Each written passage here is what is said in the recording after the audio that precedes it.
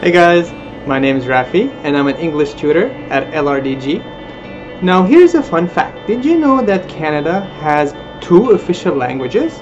These are French and English. When you say official languages, it means both are equally as recognized. You can use both to communicate with the government, with the police, and even with the people. Now, we are not the only country here in Canada who have two official languages. I can think of Belgium, for example. In Belgium, in Europe, they have three official languages, which are Dutch, French, and German. You can communicate equally with all these languages over there. Moreover, Singapore has four official languages, which are English, Chinese, Malay, and Tamil. So we're not the only one. But if you're coming to North America, Canada is the only country that has two official languages. Now some of you might think, well, what about the United States? They have Spanish there as well, right? Well, not quite. Because over there, Spanish is not recognized as an official language. The only official language in the United States of America is English. Whereas Spanish is quite common. You may come across many Spanish speakers, but it is not recognized as official language, which means when you conduct your everyday business, when you talk to your official either electorate or the police, when you communicate with the government, it has to be in English over there. So this actually wants me to think, how do we as LRDG help you, either newcomers to Canada or those who are already here and want to improve your chances getting a job, getting a promotion, or what have you? Well, the good news is LRDG offers training in both official languages. So if you're a francophone, which means a French speaker, we will help you take your language skills in English up to the level that you require for the many benefits that we'll talk about later. And if you're an Anglophone, such as myself, and you want to improve your French skills, then LRDG will also help you get in touch with your French site and help you improve your French that way. Now, there are many benefits to speaking more than one language.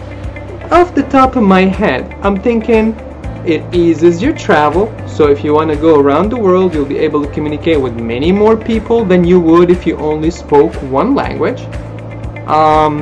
It also helps you make more friends. If you're here, whether you are inside Canada or outside abroad overseas, it'll help you make more friends, expand your social circle.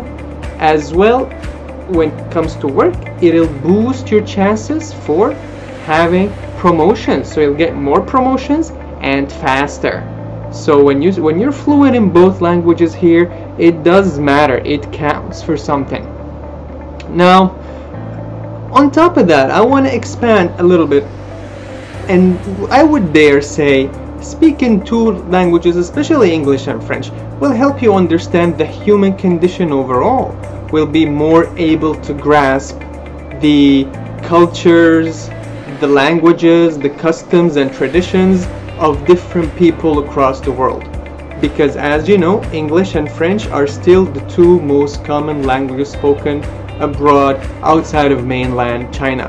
Because in China it's only Chinese, and based on their number of people, number of speakers, you would have that mess with the stats. But outside of China, if you go to Africa, if you go to Europe, Middle East, Southeast Asia, even Latin America, you can definitely use both. And I'm gonna get to that in a minute. So you see, when you speak English, it'll help you learn new languages as well. For example, I'm not sure many people know, but English in its basic grammar is quite close to German, Danish, which is in Denmark, Swedish, Sweden, and Norwegian in Norway. Because actually, the origins of English language came from Germanic tribes back in the day. Whereas on the other hand, if you speak French, it'll help you learn Spanish, and that's why I mentioned Latin America, Italian, Portuguese, and all these what we call Romance languages that came from the Roman Empire. Okay, so that's in general what are the benefits of speaking fluently our two official languages here. Now, For those who are already working in Canada, especially those of you who are in the federal government, you know that the government requires you to have a certain fluency or a certain level of mastery with both languages for certain positions, especially those that are in management and higher management. So if you're looking for promotions, you need to develop your second language. Sometimes even if you hold those positions temporarily, you will need to maintain a certain level of fluency, whether that was in written reading comprehension or oral speaking skills, in order to even maintain your position in question. The good news is LRDG will help you all the way there. We are quite familiar with the federal evaluation system. We know what is required, and we can help you get there faster than most other language schools in the country. All right. So here's a little tip about me, a little bit of a background there. My native language was actually Armenian. So when I grew up in my household, in my school with my friends, we would speak Armenian. And in the country where I grew up, the official language there was Arabic. So I grew up technically with two native languages, which I speak equally as well.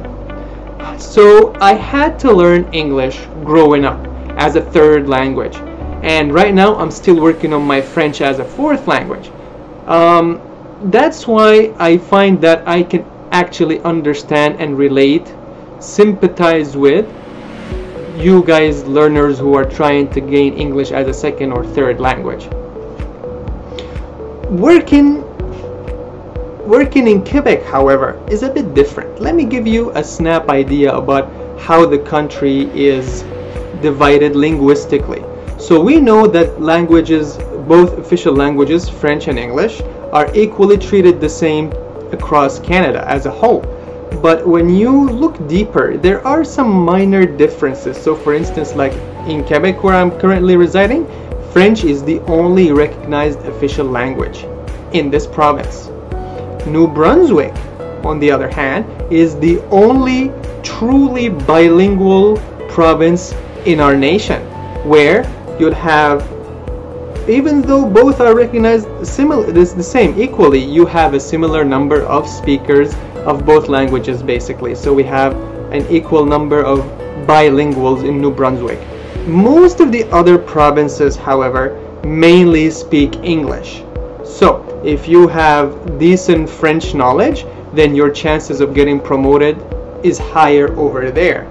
And if you have a stronger English knowledge here, your chances of getting promoted are actually higher. That being said, I honestly do feel welcome and I feel at home right here in Quebec. My French is basic, but I'm still learning, and LRDG definitely helped me. And what I want to say is, with these differences in mind, we are a dual language nation. We're a very welcoming people, and you will definitely feel at home if you're abroad, and you will definitely improve your chances of working if you're already here working for the federal government. So one more time, my name is Rafi, and on behalf of LRDG, I welcome you all, and thank you so much. Have a great dual linguistic day, everyone. Cheers!